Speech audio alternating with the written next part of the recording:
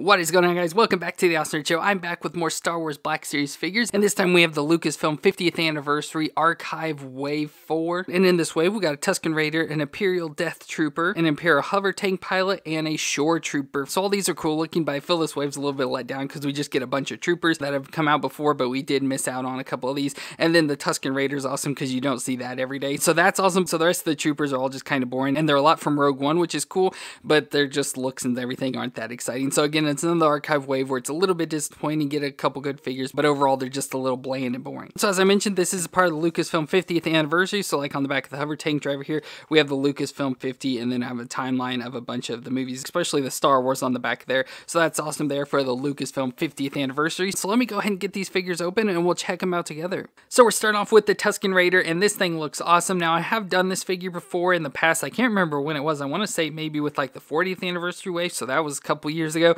but 3-to-1, but I don't know if I've done it since then or not, but it looks awesome. So we have the Tusken Raider head. So Tusken Raiders are nomadic natives to Tatooine, and they kind of travel around in the desert, and they have body coverings from head to toe to kind of help protect them from the harshness of the heat and sand of the deserts of Tatooine. So they have full body coverings, so you can see it there like on his face. He has the breather there on his mouth and everything to help from getting sand and everything. Goggle pieces covering the eyes, and the nice cream color cloth completely covering the body. And I like how they have it kind of like tucked up in here for the figure and stuff, kind of help keep it off the feet so you can get it to stand up easier. And even down at the feet, you can see it completely wrapped up and everything in there, and its hands are completely covered. But we can move the robe out of the way, and you can see his outfit underneath. And I want to like take the outfit off, but it's kind of like attached up here around the neck, so you can't really take it off, but you can kind of loosen it up and everything, get it out from there, because I think it looks much better like this, where you can see it's under close, so you can see his outfit on over the top. And again, a nice cream color, has a nice texture to it and everything you can see there. But when it's open, you can see the bandoliers there around his chest, his belt around the waist with all sorts of pockets, and you can see it has an underlayer underneath as well with like a white cloth. And under like the dress part here, we can lift it up, you can see he's got tan pants and the boots that go up to the knees. Again, look all like wrappings, very similar to how the face looks. And then the arms as well, it's hard to see because they do have to get attached on there and sewn around the arms, so it's hard to be able to see the arms, but you can see the gray gloves there, and then the wrappings up the arms as well. So for the movements, its head can twist all the way around. He can look pretty much where it's at is as far as it goes down, mostly because it has the breather and stuff there, so it kind of conflicts with each other. And then it can look up a little bit, so not a whole lot of range in the neck, again because it has this pieces all the way around its neck. But the shoulders can come up to 90 degrees and can rotate around within there. We do have an elbow joint. I believe it's a single elbow joint that bends to like 90 degrees there and has some rotation, but again, it's hard to see up inside there. And then we get the wrist that can twist around and flex back and forth. And a bit of an ab crunch and twist right at the waist behind the pockets, so you can crunch back and forth, again just kind of rock back and forth there, and can twist side to side. And if we get the dress out of the way, we can see the legs, so the legs can come up to 90 degrees there. Out to the side that far, we have a thigh twist all the way around. We have a double knee joint that can bend up. It's a little stiff, but can bend up at least that far, and then the foot that can rock back and forth and twist side to side. So now with this, I've got the cloth all undone, so it's kind of out of the way. So I think in the packaging, they just kind of had it wrapped around the front, and then just kind of take all the material and kind of shove it up under the plastic to kind of get it out of the way there, so you can get it to stand up easier, or you can have it more open to reveal the clothing underneath, because I actually think that kind of looks pretty decent. So you can just kind of mess around with the outfit and stuff. Well, again, another reason I hate the fabric material, especially on like Star Wars figures, because they add way too much material to the figure. It's like they kind of overdo it. They need to do more form-fitting stuff, but that looks cool there. And he comes with some accessories. So we get the Tusken Cycler, so this long rifle here. We see him use it in multiple movies, especially like Phantom Menace when they shoot the pod race and everything. So we have this nice gun, and they also come with the gaffy stick. So the stick that has multiple purposes. So I like the brown part here, so it has a little bit of texture and stuff there on the handle, and it goes down to the big ball with the point onto it, so like they can, you know, obviously use it to like spike somebody. I think there's supposed to be even like some poison in this sometimes,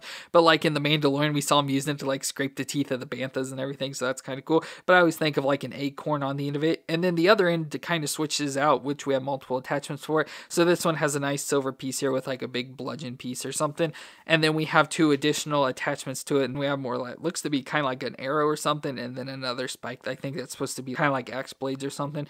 Not exactly sure 100%, but we have those additional attachments that you can pop off, but I've already tried to pop it off, and it kind of is worrying me that I'm afraid I'm going to break this. So we won't switch him out because I do like just the silver with the dark brown anyway, so I'll leave that on. But there with some posing, we can get the Tusken Raider to be holding the gaffy stick up and doing its howling, so that is pretty cool there for the Tusken Raider. And next up we have the Imperial Death Trooper, which looks pretty awesome here in the all shiny black. And Death Troopers are elite stormtroopers designed for stealth and espionage and tend to serve as bodyguards for Imperial officers, like when we see them in Rogue One there with Orson Krennic, and so they look awesome. So again, they're just in the all black armor, nice and shiny, look pretty awesome. They're relatively just normal stormtroopers. Obviously, like I said, they are more of an elite version, but the real main difference is that their helmets tend to have like advanced tracking systems in them, so they have like advanced sensors and everything else, so that they can be able to track people on the battlefield and everything, so that makes it even cooler since the helmets do look a little bit different. I like how they have the green visors. I don't know if you can see, they look more blue because of probably the background and everything, but they are a green color, so that is awesome. And then have the additional little pieces there on the side of the helmet and everything, just looks awesome. But as mentioned, everything else is pretty much just normal, like stormtrooperish and everything, just in the all black. So it has the black body glove underneath, so you can see all the like rib material and stuff, and then the black armor on the outside. I like how they painted the buckles and stuff silver there. Everything looks just really nice. All sorts of attachments and pockets there around the belt, holster there for the guns, and then the armor just goes all the way down until it has gray shoes there on the feet. So they just look awesome. But these characters to me tend to be long and lanky. They're always like more skinnier and stuff compared to other troopers, but I still think they look awesome in the all black. But for his movements, his head can twist all the way around there, a little bit stiff, and then he can look down and look up. Some okay movements in the neck, but it is a little stiff. The shoulders can come up 90 degrees, and we do have this softer armor there, so it kind of gets out of the way, and it can rotate all the way around. We get the single elbow joint that bends to 90 degrees and has the rotation, and then we get the wrist that can twist around and flex back and forth. Ab crunch and twist right in the middle there of the abdomen, so it can rock back and forth just a little bit, but twist side to side mostly. The hips can come up 90 degrees, out to the side that far, thigh twist up in there. Got a double knee joint that can bend up that far in the back. He can kick his own butt, and then the foot flexes back and forth and can twist side to side. And for accessories, he comes with some weapons. We have the SE-14R light blaster, so it's kind of like just a little handgun here. Very unique design, has a little scope on top, a little attachment there in the front, but more or less looks just like a pistol. So we can take and stick this into the weird holster that's just this loop thing. But to get it in, you have to kind of put that little front attachment down in first, and then it just kind of slides all the way in there just like that and just kind of hangs off the side. And then we also get the E11D blaster carbine, so it looks more like the normal stormtrooper gun, but is a little bit different and has a bit of a different barrel on the front there, but looks pretty awesome. And again, has different attachments, it has the butt extended out and everything. So let's go and put this in his hand. So there we got our Imperial Death Trooper all kitted out, and then we also have the original one, so back from probably when Rogue One came out, and they do look almost identical. I didn't really notice any differences between the two figures at all. Come with the same weapon stuff, so not really any difference at all. So it's just another expansion if you missed out on this first one, but otherwise there's nothing real different between the two. And our next figure is the Imperial Hovertank driver. So we see him on Jedha in Rogue One, and has relatively the standard stormtrooper outfit, obviously a little bit different since it is in a tank. It doesn't have to have as much or nice fancy armor or anything, but it does have a little bit of different helmet styles. So it has this additional piece on the top. I don't know if that maybe slides down to cover eyes in case there's like an explosion or a big attack on the tank or something. But then it's weird how it always comes down to the front. It's always like they have a smashed down face with the breathers coming down to the front there. But that has the white armor, but of course with this one being on Jedha and stuff, since it's kind of like a dusty place, they are a little bit dirty, so some dirtiness right there at the bottom, like the chin piece, and then all over the front of the armor. Black body glove underneath, and then a belt on with some additional like pocket pieces hanging down and stuff there. And then instead of like armor pieces, we just have kind of like a looser pant style there on his legs. You can see some of the texture in there. Then it has some shin coverings there going up to the knees, and then some white boots. So for the movements, the head can twist all the way around. Again, this one's a little stiff as well, and it can look down pretty much as far as the chin contacts with the chest, and then up that far as well. So pretty good movements in there. The shoulders can come up 90 degrees and rotate all the way around. We get the single elbow joint that bends to 90 degrees and has the rotation, and then we got the wrist that can twist around and flex back and forth. Ab crunch and twist right in the midsection there, so crunch back and forth and can twist side to side. Hips can come up 90 degrees out to the side of the far. We got a thigh twist that twists all the way around, a double knee joint that can bend up that far in the back, and the foot that flexes back and forth and can twist side to side. So overall, not a bad figure at all, and the only accessory he comes with is the E11 blaster, so pretty much a standard stormtrooper gun there, and a nice metallic dark gray there.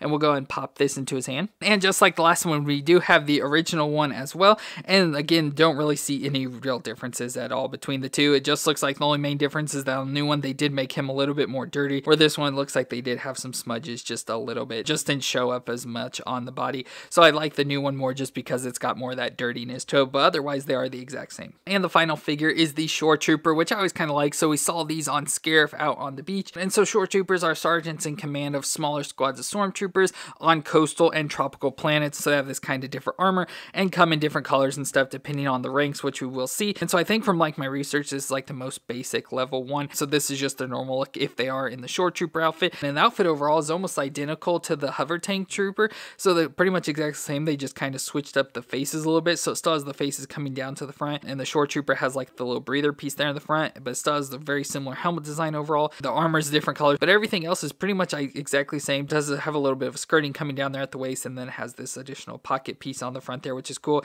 but it has the same pants design and everything, and the boot design. So again, not much difference. They kind of reuse some pieces and stuff going between the two, so it doesn't seem a whole lot of creativity going into changing different people, but it did do enough to make them different. Then he has a white band on arm and a red section over there on the side. So I definitely think this is overall my favorite one out of the set. Just has a little bit of differentness to us in the color and everything, so that makes it my favorite, but again, not a whole lot really to go off of. And so for his movements, his head can twist all the way around. He can look down and up, so he has a real stiff neck. Again, can barely get it to move, but can rock back and forth there. Shoulders can come in 90, rotate all the way around. We get the single elbow joint with the rotation, wrist twist around and flex back and forth, ab crunch and twist in the midsection, can crunch back and forth. This one has definitely some better movements in there and can twist side to side. The hips can come up a little bit there, not fully 90 degrees, it's just a little too stiff, and then out to the side a little, thigh twist all the way around. Double knee joint that can bend up that far in the back, and the foot flexes back and forth and can twist side to side. And also, like the Hovertank driver, the only weapon he comes with is the E11 blaster as well. It's just this one has some more silver painted onto it in some areas,